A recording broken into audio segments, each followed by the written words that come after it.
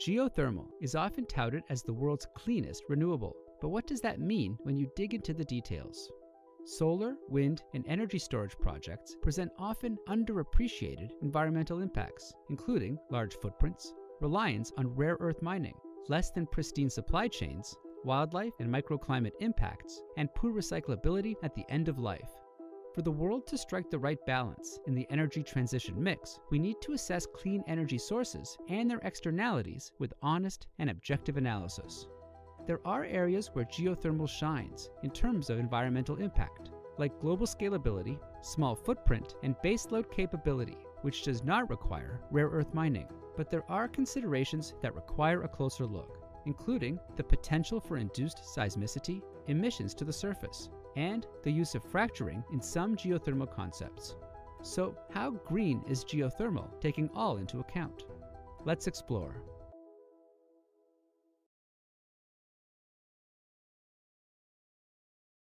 Hello, dear attendees, welcome. My name is Michelle Ramirez. I am Program Officer of the Global Geothermal Alliance at the International Renewable Energy Agency. The Global Geothermal Alliance is a coalition for action to increase the use of geothermal energy for power generation and direct use. It calls on government, business, and stakeholders to support geothermal deployment and realize its potential. We have aspirational goals to achieve fivefold growth in the installed capacity for geothermal power generation and more than twofold growth in geothermal direct use by 2030. I'll be moderating this session titled, How Green is Geothermal? During this session, we'll be talking about some of the main characteristics of geothermal energy as baseload status, footprint, life cycles, emissions, and environmental risk. We're ready to compare geothermal with other technologies like wind and solar. Even when most of these characteristics are relevant for power generation, geothermal can also be used to decarbonize different industry sectors in a wide variety of direct use applications, another green side of geothermal energy. We have pulled out a fantastic group of speakers to tackle the green side of geothermal energy. We know geothermal energy for being more environmentally friendly than conventional fuel sources, and we will challenge that idea the next 60 minutes to find out really how green is geothermal, or what is the information we are missing to address the question. We will work hard to encourage you to take action. Our final goal for this morning is for everybody to write down an action item that you are going to change after our conversation. Please let us know your action items in the chat. Please, Amanda, Kevin, Jeff, and Dev, join me to start the conversation. I will ask you to please introduce yourself with your name, title, entity, and a brief description of what you are working on geothermal. Kevin, you want to go first? Sure. Hi, I'm Kevin Kitts. I am an independent consultant in the geothermal space. I work on geothermal power innovations, including hybridization with solar thermal, geothermal heat pump innovations in terms of using geothermal heat pumps to store energy. And I've been working in that for doing geothermal for about 35 years. I'm based in Boise, Idaho. Thank you for joining us. Amanda. Yes, hi, my name is Amanda Kolker. I'm a research scientist at the National Renewable Energy Laboratory, or NREL, in Golden, Colorado. I'm a geologist by background, 15 years of experience in the geothermal sector. My background's in volcanology and geochemistry, but I have a very wide range of interests. I spent the first half of my career doing resource exploration and assessment in Western US and Alaska. And then I moved to Europe and switched gears working on geothermal direct use and district heating, and also facilitating tech transfer between the subsurface energy industries, so oil and gas, carbon sequestration, gas storage, and geothermal energy. About 2 years ago, I returned to the US to work at NREL, where I lead research projects on a variety of topics, ranging from low temperature to supercritical resources. My motivation the entire time has been linked to climate change and accelerating deployment of geothermal energy. Thank you. Thank you, Amanda. Jeff, do you want to introduce yourself? Yeah, good morning. Thanks, Michelle. I'm really excited to be taking part in this conversation and be here with these distinguished panel members today. So a little bit about me. My name is Jeff Winnick. I'm a geochemist and geologist by training. I've been working professionally for a little more than 2 decades I began my career in the mining industry, working primarily on water resource management and environmental impacts. I think that gave me a much deeper appreciation for the concept behind the saying, if it can't be grown, it has to be mined. I think that's never really been more relevant than it is today. And the extent to which our choices as consumers impacts the environment, and it does this through this really complex web of supply chains. So it's also given me an appreciation for the inextricable linkage between water and energy and minerals. So maybe we'll touch on some of these things as they intersect with renewables. So as for the geothermal portion of my career, about 12 years ago, I switched over to geothermal, moved to greener pastures, literally and figuratively. Since that time, I've been working in greenfield exploration projects throughout South America, later in geothermal development and operations in New Zealand. I'm now based in Golden, Colorado in my current role with Boston Government Services, where I provide technical advisory support to the DOE's Geothermal Technologies Office. So I was first brought into that role about 5 years ago to manage, write, and deliver the DOE's GeoVision project and report. And since that time, I've been providing support across most of GTO's subprograms and strategic initiatives. So thanks again for having me here today. I'm looking forward to the conversation. Thank you, Jeff. And last but not least, Deb. Hi, all. I'm Dev Milstein, and I'm a research scientist at Berkeley Labs, Lawrence Berkeley National Labs. I have a background in atmospheric science and also in air quality. And I've been working a lot recently looking at value of wind and solar and geothermal, as well as it changes over time in the energy and capacity markets. And I've also spent some time looking at the value of externalities from renewable sources, including working with Jeff on the GeoVision project. So I've also looked at sort of the air quality and health benefits of geothermal, and also wind and solar, and climate benefits as well. Great, thank you. Thank you. Well, now that we all know each other, let's get the conversation started to find out how green is geothermal, and if we know how green it is, or how can we measure its cleanness. So I will propose you the first question of this panel. What research has been done comparing emissions of different sources of energy, and what are the outcomes? I'm not sure if probably Deb, you would like to talk about this? Sure. Like typically to compare emissions across electricity generating technologies, we use life cycle measurements. So that means including operational emissions, but also the upstream emissions for mining and manufacturing. But there's the short answer. Well, so you can do life cycle emissions for carbon, but also for air pollutants like SOx and NOx. Those are criteria air pollutants, or other types of air pollutants as well. Or you can even do it for water impacts as well. But I mainly look at the air pollution side.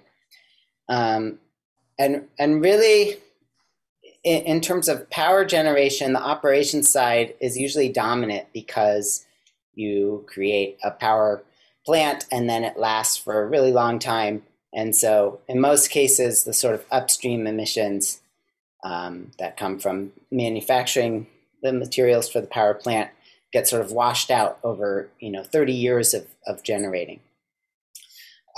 Basically, what you find is that geothermal, PV, wind, nuclear, these are all extremely clean, basically.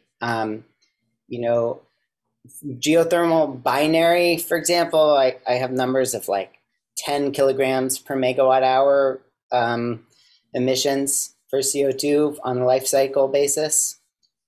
Wind is maybe like 20 kilograms, PV is somewhere a little bit above that. But then like natural gas is more like, on the order of 500, and coal is about on the order of 1,000. So it's almost sort of like a binary choice, to not the geothermal binary, but basically you have power plants that burn fuel during operations, and those just have huge environmental impacts. And then you have power plants that don't burn fuel during operations, and you have very small environmental impacts. So that's sort of my zoomed out take on the issue. Thank you. Yeah. Yeah. Probably, I'm not sure, probably Jeff or Kevin would like to add to this conversation. Maybe talking about more like comparisons between technologies. For instance, probably solar. If we can say solar is a zero emission technology.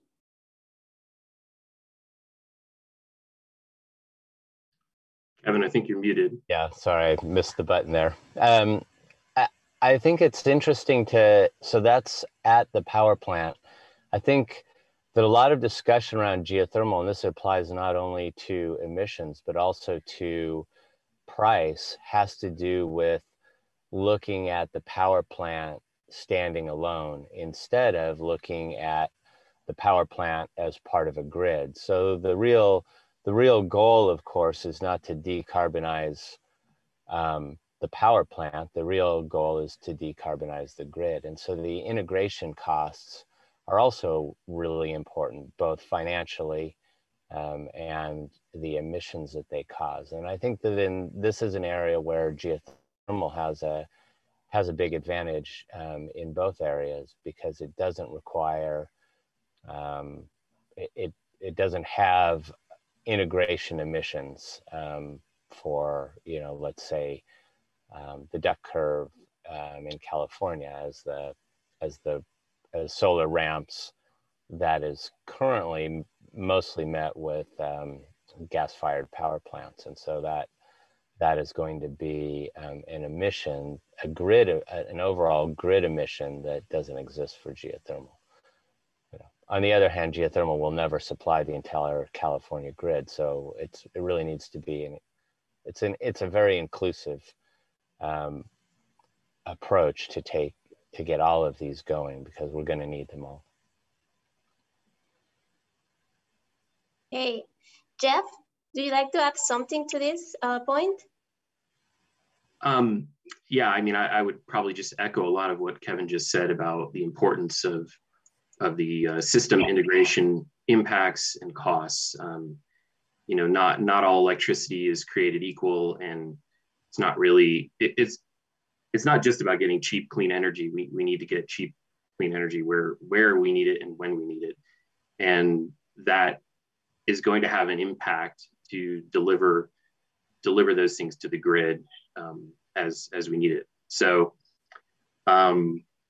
yes, I think it's just vitally important that because the grid is such a complex, multidimensional beast, we need to start thinking about it at a system level, and considering for each technology that we want to add incrementally to that grid, what is the cost and the impact to do that? Okay, maybe here the question is like, if we could say that geothermal is carbon free at some point, or what we need to know about that, or what we need to analyze on that topic. If I could interject here. Yeah. Please, Amanda, please. Yeah, so in terms of decarbonization, I would agree with what my panelists have said. From a decarbonization perspective, geothermal is deeply green technology since it's baseload, right? Because only baseload renewables can allow for a fully decarbonized system, and Jeff just mentioned. But I've been wondering lately if geothermal is doubly green or even triply green, because we don't just provide one type of energy. We can provide electrical energy, where we have resources available and economic. We can also provide thermal energy, and we can provide storage. And arguably, from the perspective of human energy needs, in that way, it's kind of triply baseload and triply green, because human energy needs include thermal energy for heating and cooling, arguably more than they need electrical energy, and that could be debated. And so, by supplying both of these types of energy renewably and baseload, we are getting all of those emissions. We are avoiding all of those emissions that would otherwise be met by fossil sources. And then in terms of storage, we don't require peaking, like Kevin said, by fossil sources. We also don't require battery storage. And not only that, but we can do that. We can do that for other technologies. That's why I think Kevin mentioned that it's a very complementary technology to variable renewable sources. So does that make us triply green by providing those 3 baseload energy needs? In terms of decarbonization, but decarbonization is not the only thing that we think about with green. So. Absolutely agree. We are already receiving some questions of our audience. So we have a question to Dev. When it comes to comparisons between solar and wind and geothermal, have you looked at the LCE when a PV or wind farm are decommissioned early? Excuse me. And if you know anything in those comparisons, life cycle analysis, yeah. It definitely would harm the levelized cost if you decommission something early. I haven't seen that that's a widespread problem as of yet. There's been a lot of repowering for wind power recently to sort of in order to get a sort of second shot at the PTC. So, this is sort of a side issue. But that's been driving a lot of the sort of refurbishing of wind plants, not necessarily that they're not working anymore, but they're putting up new, bigger turbines and different technology. But yeah, if we want to talk about costs, sort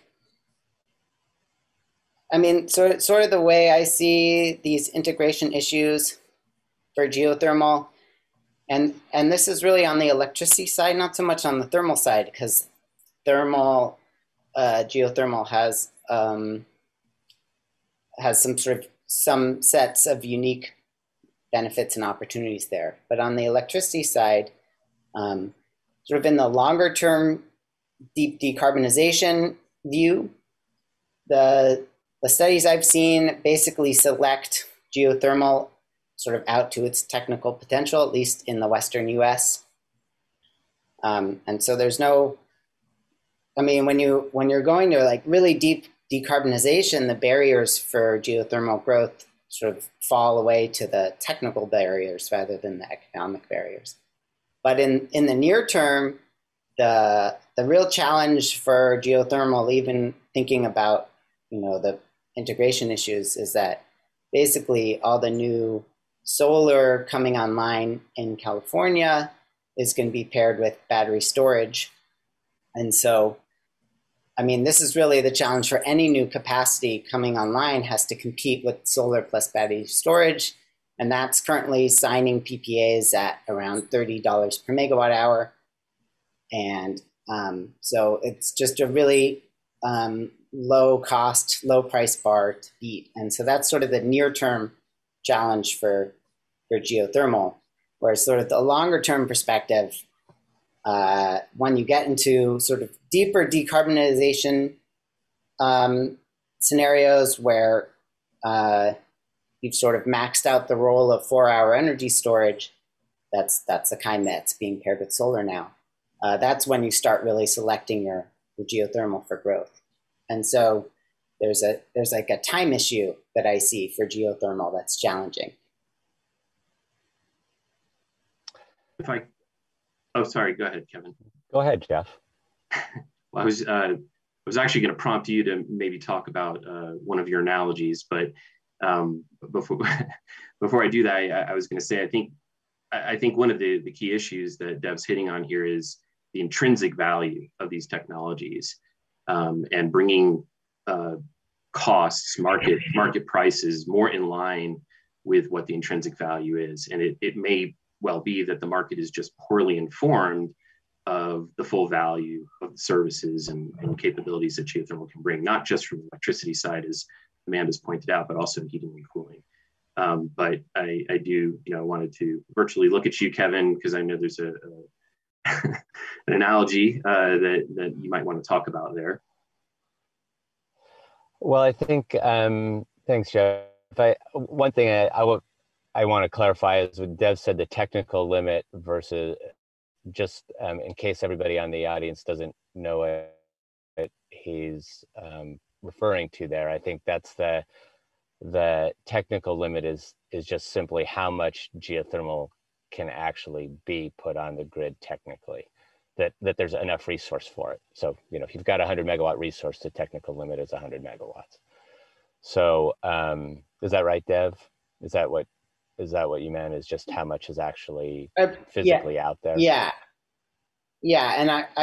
And I don't think that includes in the GeoVision, we looked at sort of breakthroughs in technology and development for enhanced geothermal resource. And so I don't think the studies I've looked at consider that specifically in terms of decarbonization. So okay, sort of the current known technical limit. Yeah, so I've tried to sell a lot of geothermal power. When I first started selling it, coal was still acceptable, and power companies said, "Oh, we love geothermal as long we'll take as much of it as we can get, as long as it doesn't cost 1/1000th of a cent more than filthy, dirty coal." And in today's world, it's exactly the same line, except that it can't cost 1/1000th of a cent more than solar. But this is the basic problem, is that the grid cannot get by on, even today, on PV and battery alone. Batteries are way, way, way more than $30 a megawatt hour. And what you're really seeing when you hear things like that is a very small battery hooked to a very large PV array. And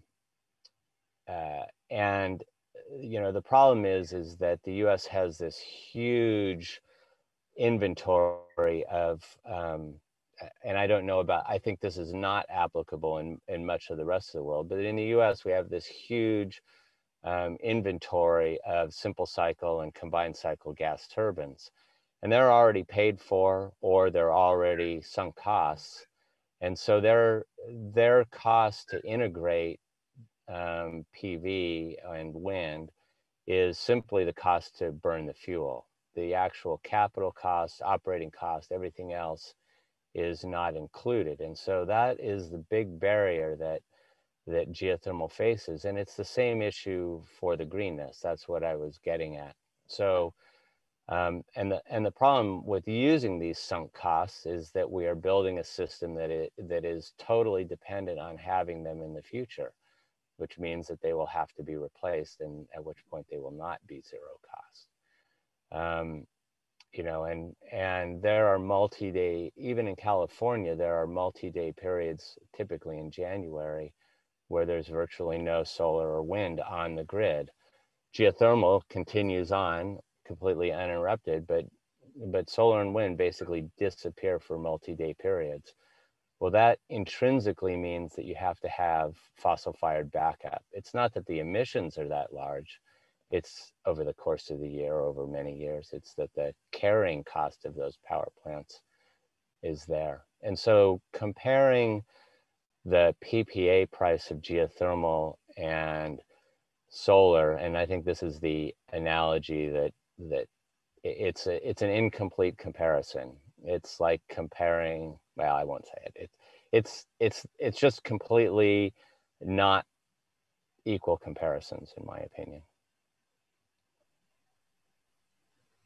So go ahead.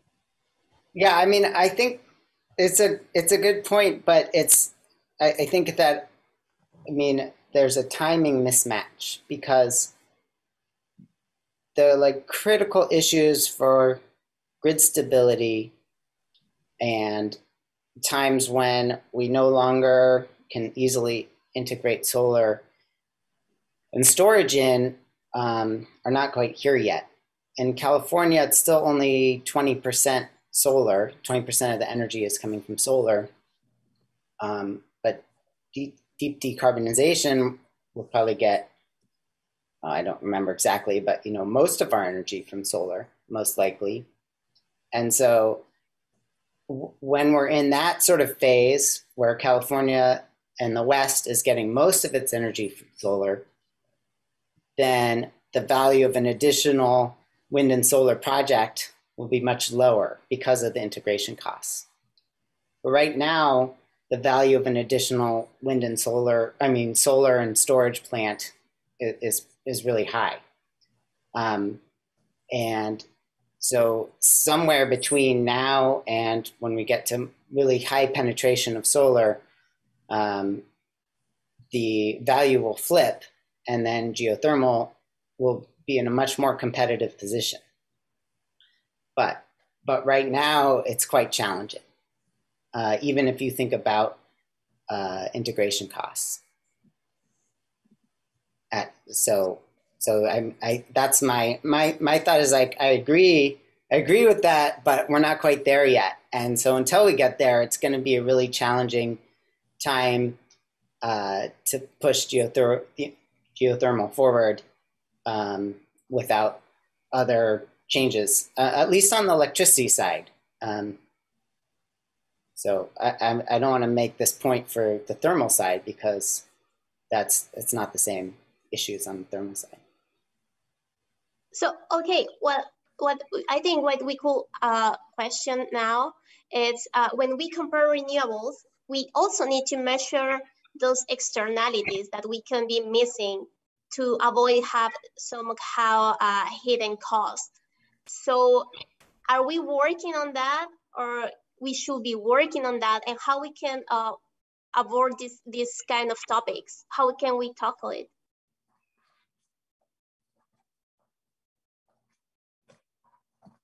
Amanda, do you want to jump in?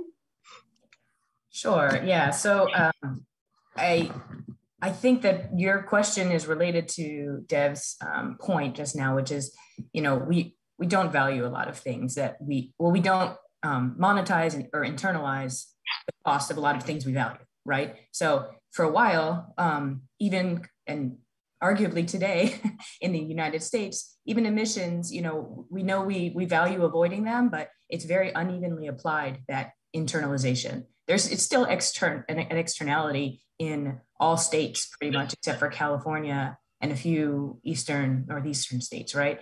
In the electricity market, when it comes to the heating and cooling sector, emissions, there's no real incentive at this point to go off natural gas. We have no financial or political incentive to change into a renewable-based heating and cooling system, because thermal energies don't have the same type of, for example, cap and trade, or all of the different carbon pricing mechanisms that have been installed in the United States are all related to electricity production. That was the case in Europe, that the internalization of emissions was uneven, and they're starting to rectify that. But here in the US, it's still very uneven, and again, doesn't apply to thermal energy. So I think starting with emissions was a great way to set the stage, because that was something that was totally external to the market and is now being internalized slowly with a lot of starts and stops. But there are other things, right? Like I think the word that we're trying to get to is the resilience. How we value resilience as a society. I mean, the Texas situation showed us what happens when you have an unresilient or vulnerable grid. California is facing resilience issues, but that is not internalized. That is completely external.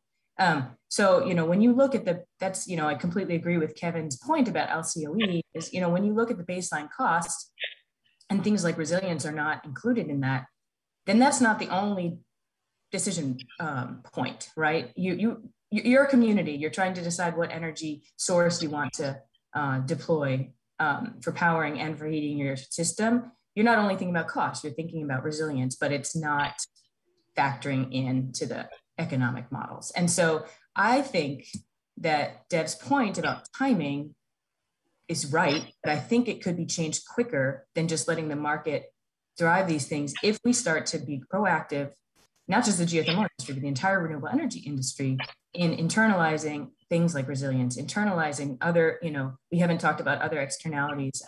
I know Kevin and Jeff do a lot of thinking about this. So, if emissions isn't the only externality we're trying to integrate, but we're really taking a holistic picture, including things like sunk costs, for example. So I'll stop talking. But I think that's exactly where, geothermal will excel. We can start getting those costs internalized. Thank you. Thank you very much, Amanda. We have a few questions of our audience. Are there any situations where geothermal could be carbon neutral, and what are they? Probably Jeff could jump into this question regarding carbon neutral. It's probably carbon negative already, would be my response to that. Especially, again, considering all the things that we've been talking about. If you have to be thinking outside of just the fence. If we're only looking behind the fence, even on a life cycle analysis basis, I think it's still carbon negative as a technology. But I think the case is, like everything, echoing everything we've been talking about, I think the case is even more compelling when we start looking system-wide impacts. I wanted to just jump back to your question, Michelle, for a minute, and as far as like, how can we get at the externalities? This is something that I know we've been thinking a lot about recently, and I think it really is going to come down to just capturing as much high fidelity data as we possibly can on the costs and performance of the technologies.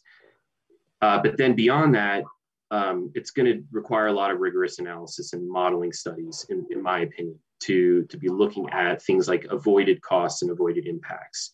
So testing out at a system-wide basis what happens when you integrate one technology versus another, and how impactful that is for the grid in terms of, what we should all be striving for is the most efficient, least cost way to remove carbon out of the grid.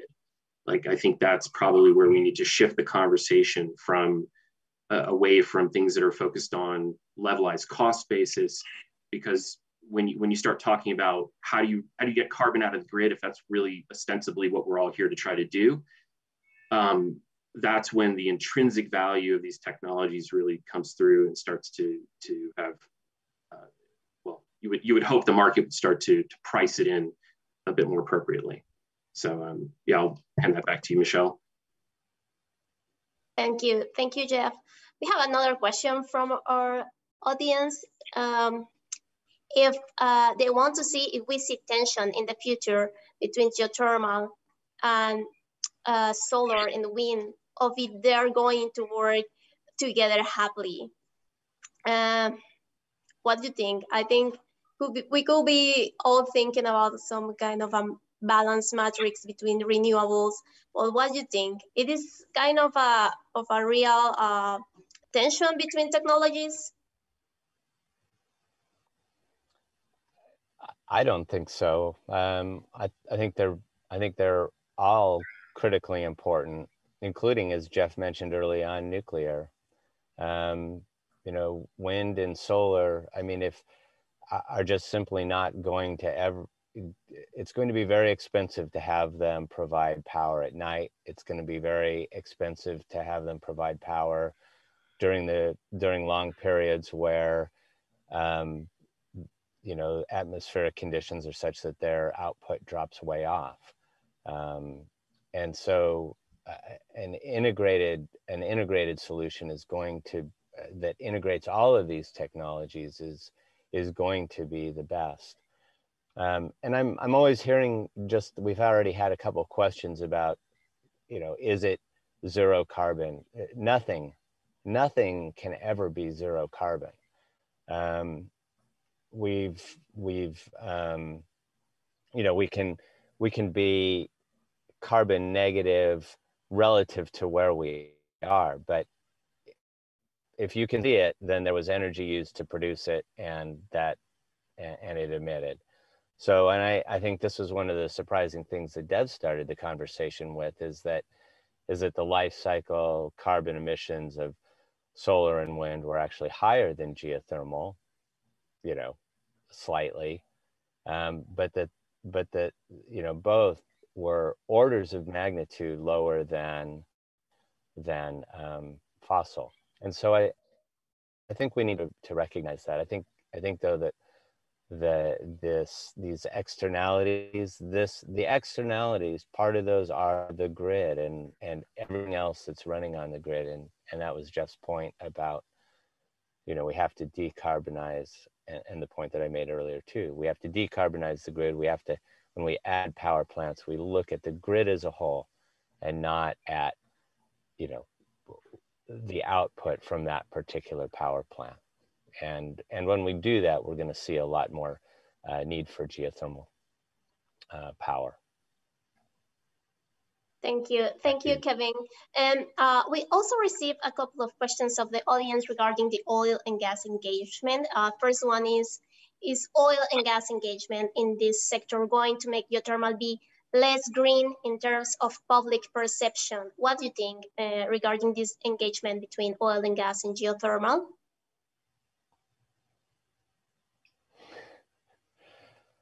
Well, I think you've got a bunch of technical people on. Well, I can bring my experience. You know, Europe made the oil and gas to geothermal transition a few years ahead of us in the U.S. and was there for that.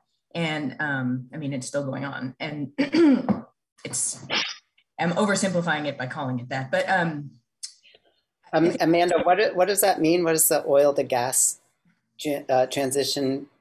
I mean, sorry, the geothermal oil to gas to geothermal transition mean in Europe? Good question. So it means that you know, the industry, not just, you know, the majors, but also the oil field service companies and the geophysics companies that have supported exploration for resources, and, you know, the entire subsurface energy industry around oil and gas that was built to explore, understand, characterize, extract, transport, combust, all those supply chain steps is now shifting a bit. You know, the producers are going a little slower, but you know, there's a lot of companies that don't actually, you know, that are outside of the majors, especially in Europe, where there's little oil fields that are still run by small scale operators. And, you know, when they internalize the cost of emissions by introducing carbon taxes, they, you know, basically incentivized some of these, and then there was targeted incentives for some of these industries to go to geothermal with respect to wells, for example. So, you know, it's still early on in a transition, but I guess one issue that was also brought up in the chat here was, you know, taking tech transfer from oil and gas methods to geothermal. One in particular, you know, is utilizing hydraulic fracturing for enhanced geothermal systems. And the question, I'm shifting topics a little bit here, but you know, this is one area where I think we have to tread lightly and be very careful in terms of green, because I think in Europe, public perception of geothermal has been impacted a lot by induced seismic events related to EGS, mostly injection, not so much actually the fracking part, but you know, I think even me using that word, I'm regretting, because I think we need to be really clear about what we're doing and how it's different, and maintain our green perception really carefully, you know, but I think we can. I think, you know, for example, in the beginning of the hydrothermal period, I wouldn't say geothermal was a very green industry. You know, we went in, we extracted, you know, reinjection wasn't particularly well done in the beginning of our industry. And now we've kind of mastered it. We know how to keep reservoirs sustainable and renewable over time. We know how to not contaminate the surface. We know how to, you know, basically mitigate the environmental impacts that were an issue in the beginning. I think the same goes for new technologies. I think, the oil and gas sector does need to be mindful that our green perception is really one of our selling points. And once public perception changes around how green your technology is, it's really hard to get that back. I saw that in Europe. The European public does not understand the difference between enhanced geothermal systems and typical conventional hydrothermal. So this is a tricky issue that if we can avoid in the United States, we should, in terms of clarifying, what our technologies are. And I'll stop there. But I think I think we can stay green, but I think it will take work. Thank you, Amanda. And I have another question: is geothermal a low-hanging fruit for the oil and gas sector? Now that we're talking about the oil and gas sector and geothermal, do you see like a low-hanging fruit?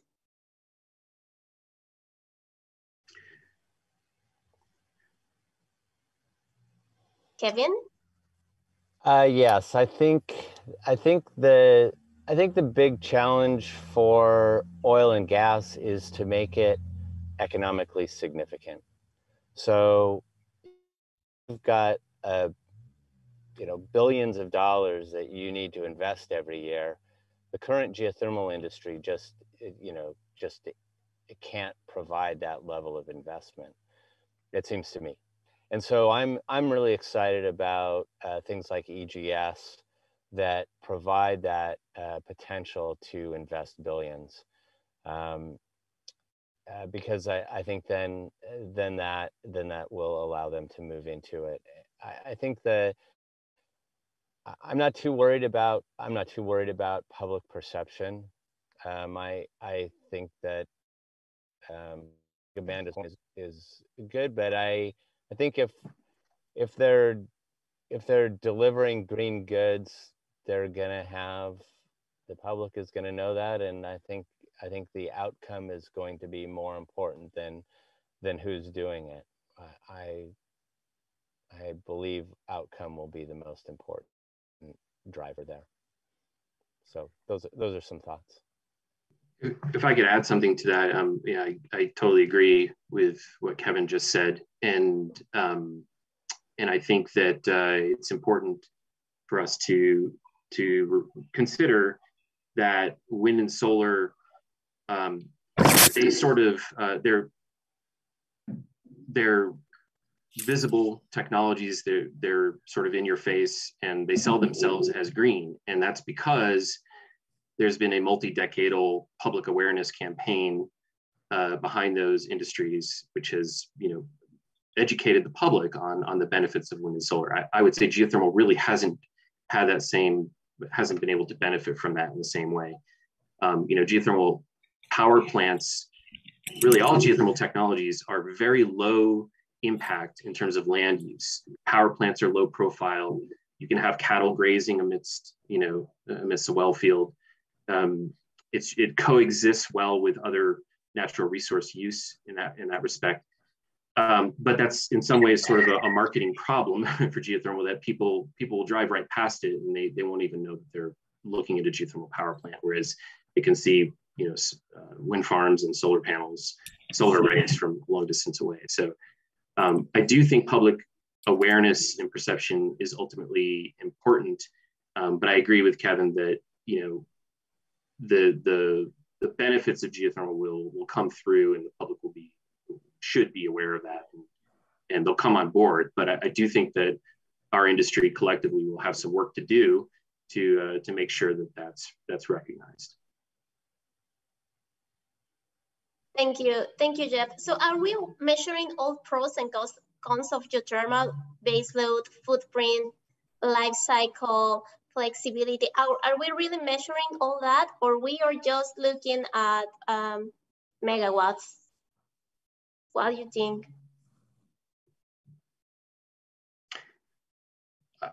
In my opinion, I think there's additional work to be done. Certainly, I mean, there have been, and I think this is something that Amanda and Dev can probably speak to in terms of what types of studies have been done in life cycle impacts, and historically there has been work done in this area in the past. But you know, the technology has evolved, and not just ours, but you know, competing, you know, renewable technologies. And so there's probably a lot of instances where we're due for some updates and looking at these metrics again. And also looking at things like land use and land use impacts in particular, I think.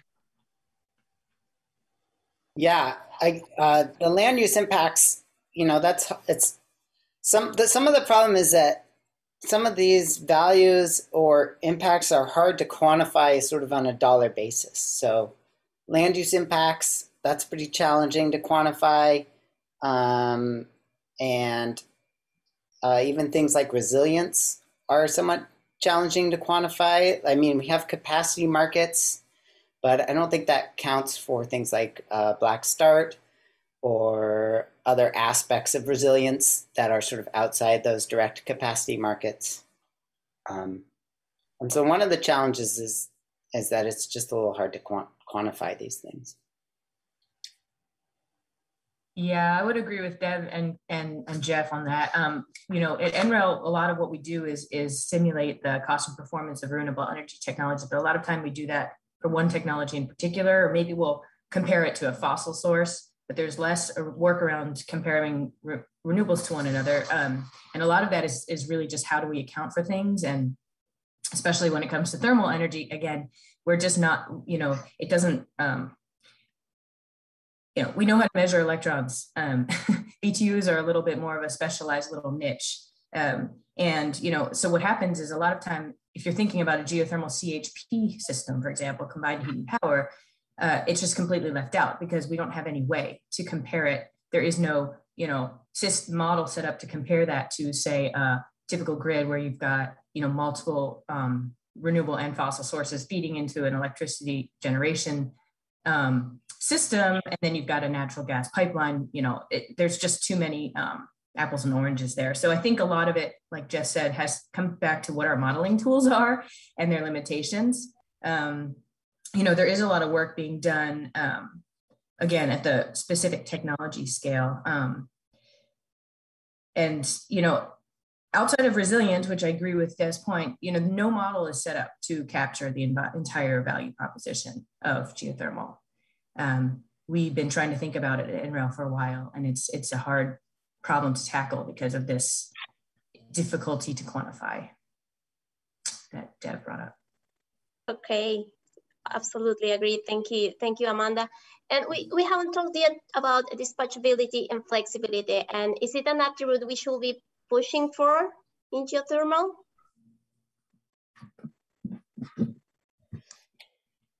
I'll wade in there. No, I don't think it is. It's just a great way to raise geothermal cost without providing benefit. I think this is in the fossil world, when the grid was fossil based, you cut the most expensive plant first and the least expensive plant last. And that made good economic sense. But in the renewable world, it's exactly the opposite. And I don't think that the world has actually started to think about that yet. There are no variable costs. There is no cost savings for any renewable plant by cutting its output.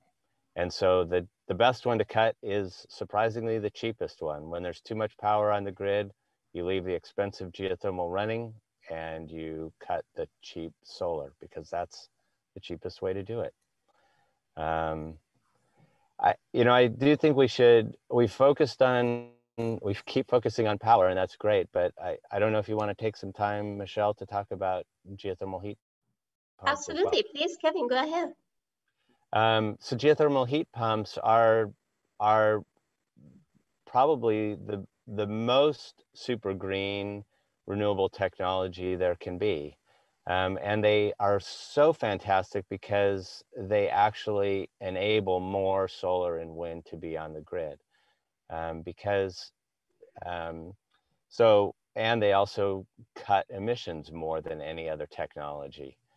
So when you have a geothermal pump in an air conditioning mode, you're going to use about half the power. So if you look at what's the power that's what are the power sources that are providing peak providing power at peak hours, it's gas turbines, simple cycle gas turbines. The coal plants are all running at full blast. And if you cut 100 megawatts like that from the grid, the only thing that's going to back down is gas and is simple cycle gas turbines. And so geothermal heat pumps are really impactful for grid emissions. And the same by this, and they also provide super efficient heating. So they do decarbonize heating. And so this is one of geothermal's greatest strengths. And furthermore, you can actually actively store grid energy in the ground to make geothermal heat pump systems more efficient and less costly. So I'll drop it off there and see if anybody else has anything to add, but I think this is a really key part of geothermal's greenness. Sorry, go ahead. Oh, okay. Well, I was just going to say in the geothermal vision, we had a section on ground heat pumps. And we were surprised at how big the potential benefits were from an expansion of that industry. So I would echo Kevin's thoughts on ground heat pumps. Yes, and I would also point out that we were in the GeoVision when we looked at heat pumps, we were looking at market-based potential, and I think in given the change in times right now, we might want to set our targets a little bit more aggressively, trying to go after a larger chunk of the full economic potential, not just the market potential, because the impacts could be so substantial. I think, Kevin hit on a lot of really great points about heat pumps, and I think especially as we push really hard towards deep decarbonization, and right now the running assumption seems to be, with full electrification, that heating and cooling is going to be provided by air source heat pumps. And I know this is something that Kevin can probably, and Amanda can talk more about as well. But in terms of an efficiency, a grid efficiency improvement, and reducing peak loads, reducing average loads, geothermal heat pumps go a long way towards reducing the burden to electrify, to achieve really high electrification. They more equitably spread that burden, at least. So the burden is not just all on solar and wind to provide capacity, but if we can actually improve the efficiency of heating and cooling, then you just, the least impact renewable is the one that you don't have to build in the first place, right? So I think we should keep that in mind. So I'll send it back to whoever else wants to chime in. Thank you, Jeff. Amanda, did you point out something regarding geothermal heat pumps? Actually, I think the point was really well made. I think both Kevin and Jeff, and also Deb, just hit it on the head there. I actually did want to go back to that point about flexibility, just to make the debate a little bit more lively here. I would like to respectfully disagree a bit with Kevin, and he's right. I mean, Kevin's right that, the value to the grid in terms of geothermal flexibility is definitely debatable. And there is going to be an additional cost for that would be hard to pencil out. I would just bring the perspective of the microgrid, which is a little bit futuristic.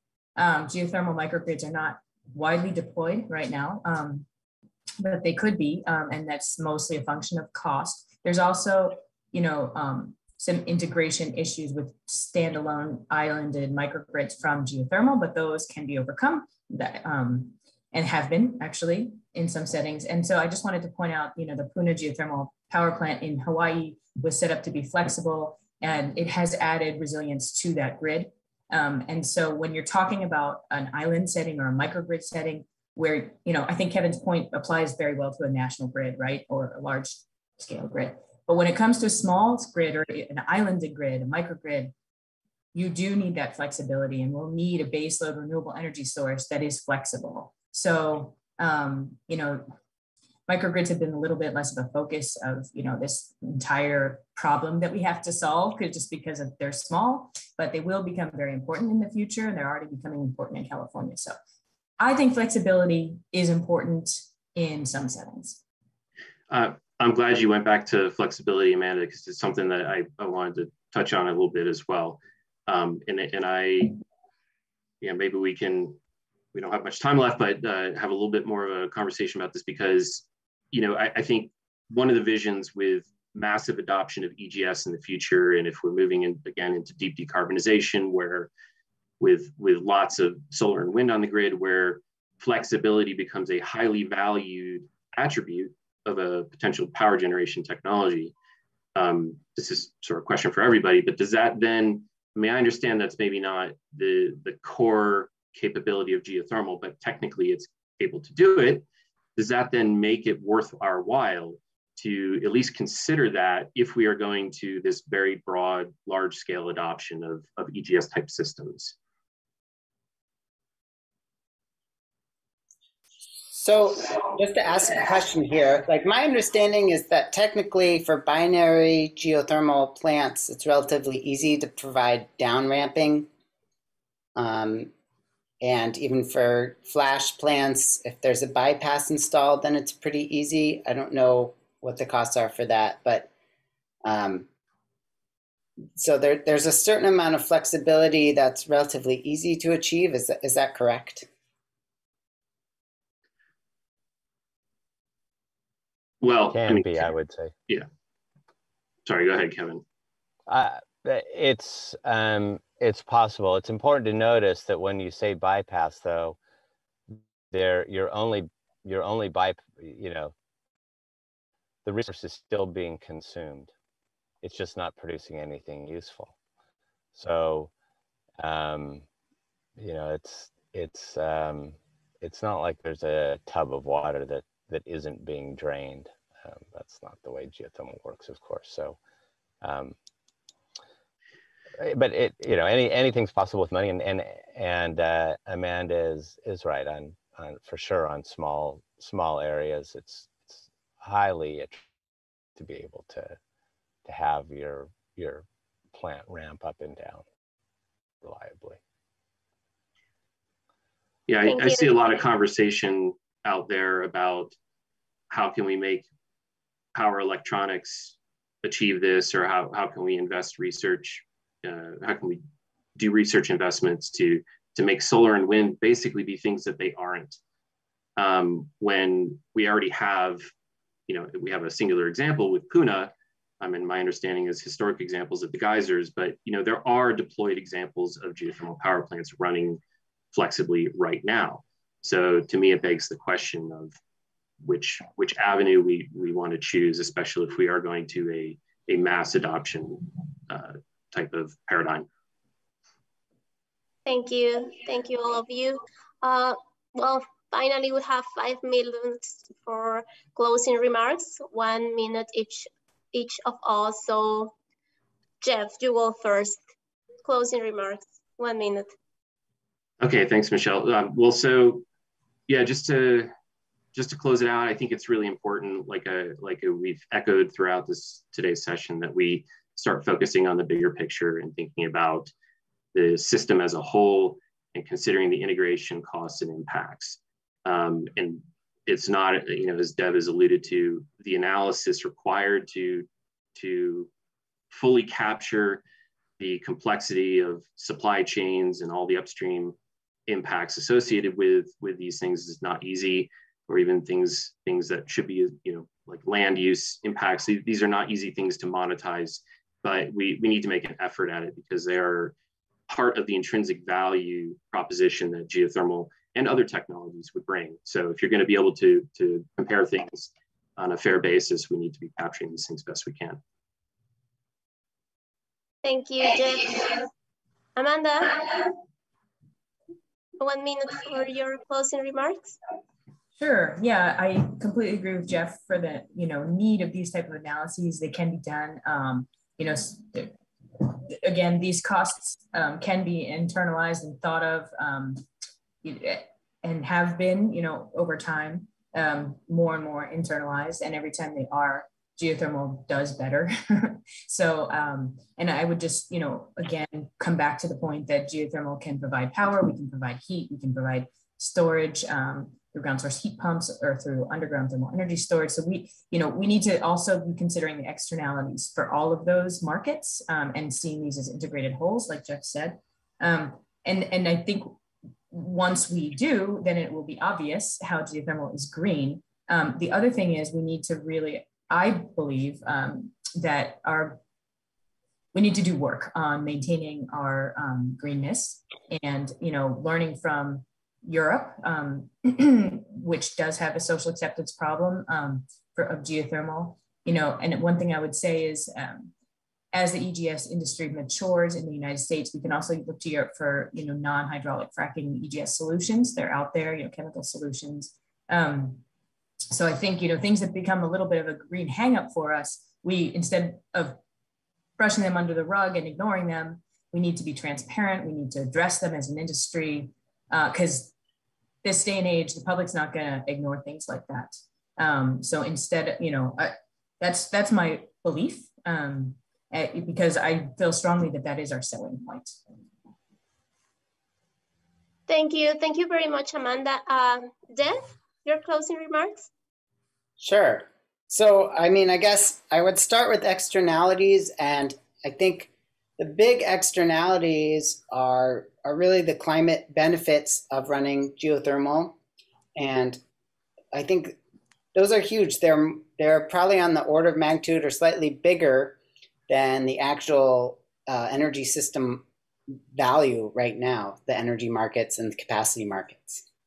And so that's the elephant in the room. And realizing those benefits for geothermal, they're roughly similar for wind and solar, but there's just room for everyone, given those large external benefits that are not currently in the markets. And so there's room for everyone to grow. In terms of long-term deep decarbonization, I think you can kind of think of geothermal as like a limiting reagent in terms of costs. Like long-term cost of deep decarbonization is going to be sensitive to the cost of geothermal in some regions, and less sensitive to other things like the cost of storage or cost of solar. So incremental improvements in the cost of solar and storage won't really increase their deployment in the long run, but incremental costs benefits for geothermal will substantially increase its deployment, I guess within the limits of the technical potential. So there's a lot of growth ahead for geothermal in terms of the perspective of deep decarbonization, but in the near to medium term, I think it's quite challenging. And so that's sort of the lay of the land that I see. Thank you, Dev. Finally, Kevin, your closing remarks, please. Yeah, thanks panelists for an interesting discussion today. And I think that we said we had a goal of having any audience members try to take an action item. And I think for me, the action item I'd like to see them consider is to really be able to talk about the difference between and understand the implications of the difference between a power plant a power plant cost and emissions compared to the grid cost and emissions. I think this is a really critical thing for geothermal power.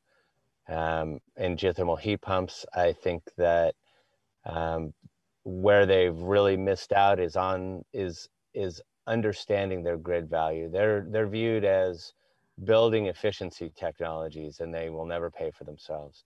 I think that there's a great room to look at them as grid cost and CO2 management, and to start with grid models and really expand, say, well, what happens if 20% of the homes have geothermal heat pumps, 20% of the businesses, and that'll generate what their real value is. And so I think there's a lot of really interesting work out there to do for us to identify where geothermal is green and how to quantify it and capture its value so that geothermal can be deployed to its maximum extent sooner than later. Back to you. Thank you. Thank you, Kevin. Well, this was an outstanding hour. There's still work to be done to find out how green is geothermal and to have a proper comparison against other technologies. But always remember that we need a balanced energy matrix, but that requires a full understanding of externalities. This is something that needs to be encouraged, not just wish or regret. Well, thank you to the organizers, to our excellent speakers and our remarkable audience. We'll see you in the next session. Thank you. Thanks, everyone.